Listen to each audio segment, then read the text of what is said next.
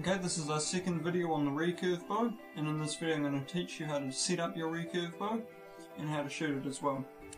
So when you buy a recurve bow, it will come in separate parts. You'll have the riser as one part, you'll have each of the limbs separate, and you'll also be provided with a string. And with any luck, your provider should also give you what's called a bow stringer. So to set this up, you take the riser, chuck it on your lap or somewhere. Now each of these limbs has a label on the back that tells you how long the limb is, how much poundage, which is how heavy the draw is, on it, and also whether it is the top or the bottom limb. So put your top limb in the top pocket and your bottom limb in the bottom pocket. And you do this by taking your limb underneath that limb bolt, pushing it forward until it snaps. Doing the same on the other side, limb underneath the limb bolt, flicking it forward until it snaps. Now some recurve bows, you'll put the limb in and you'll have to screw down the limb bolt to fasten it. This is what's called an international limb fitting bow, which means that it clips in, but if you have a takedown bow, you need to screw those limb bolts down to secure the limbs. When you put the string on, you'll need to look at the string. One of the loops that go onto the limbs, one of them will be larger than the other. This is the larger loop, this is the smaller loop. The larger loop goes at the top of the bow, and it goes over the limb.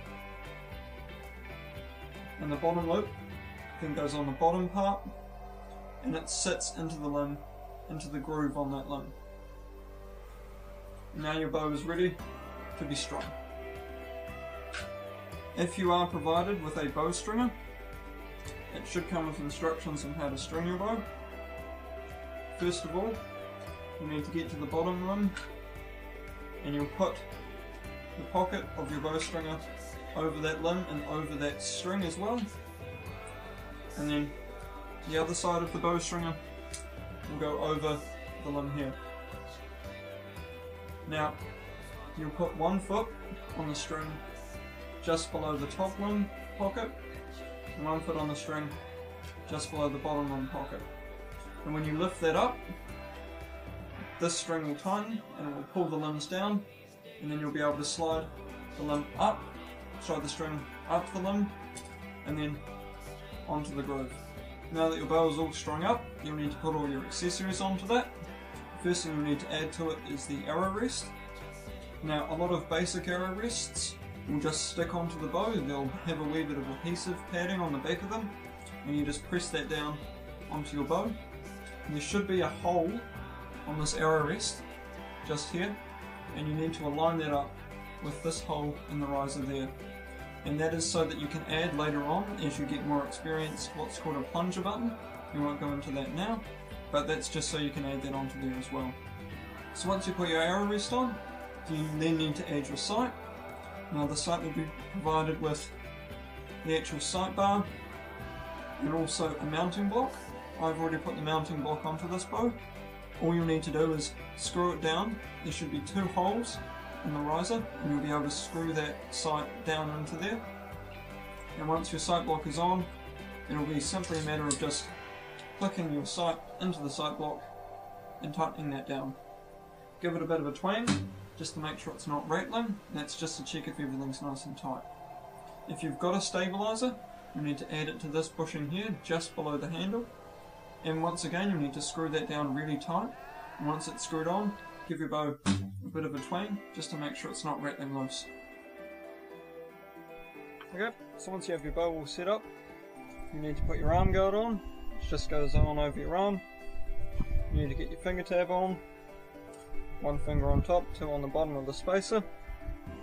Take an arrow out, make sure that the cock band is spacing out, knock it onto the arrow at the knocking point, make sure it clicks onto the arrow rest.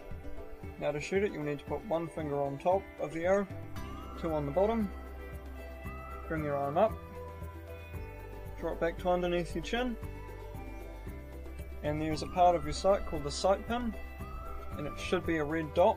It could be just a clean tunnel, And once you've got that back to full draw, you need to align that up with the centre of the target. So you pull it back under your chin, centre of the target, and then just let it slip through your fingers. So take an arrow out, onto the string, cock vane needs to face out, onto the arrow rest, one finger on top, two underneath your chin. Make sure you line the sight pin up with the centre of the target and let it slip through your fingers. Make sure that when you draw back you're not hyperextending your arm.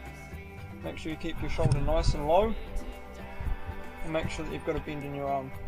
When you draw, make sure you get your elbow nice and high, don't have it down low, so you should have a nice bend and keeping your elbow nice and high.